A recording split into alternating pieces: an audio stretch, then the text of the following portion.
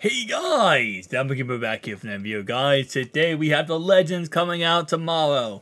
Remember when we used to get like the Legend previews and it was always awesome? Because then we could guess what the Legend cards were going to be and it was fun and exciting.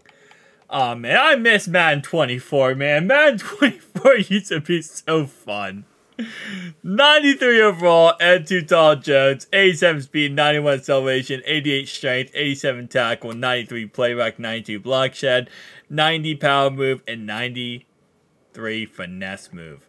We also have Andre Reed, 93 speed, 88 jumping, 94 catching, 95 catching traffic, 90 spec catch, 90 short route running, 90 medium route running, and 91 deep route running. And our final card we got, listen, okay?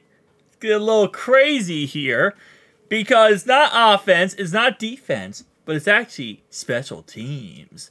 Our limited time card, of course, being that this is going to be the most expensive card of the week, and probably the most expensive card in MUT, let's be honest, because the 94 overall kicker. So he has 95 kick power.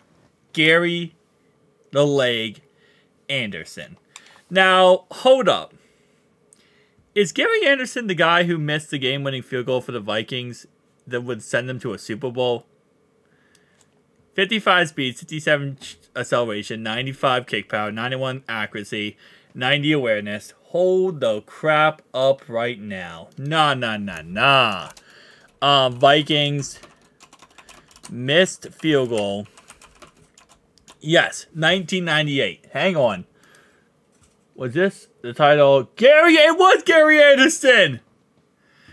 This is literally the guy who missed the game-winning field goal that would have sent the Vikings to the Super Bowl. Would have iced the game late in the fourth quarter. Ball went up through the uprights. Yeah!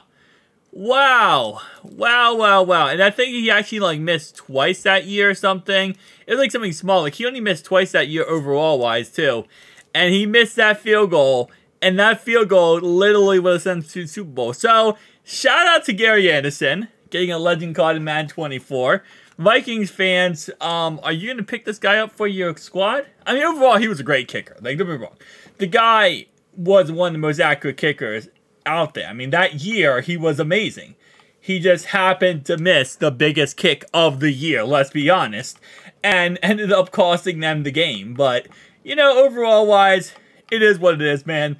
Tell me down below your thoughts and opinions. I'm not a Vikings fan, so I can't give a, hate or love toward this guy. But,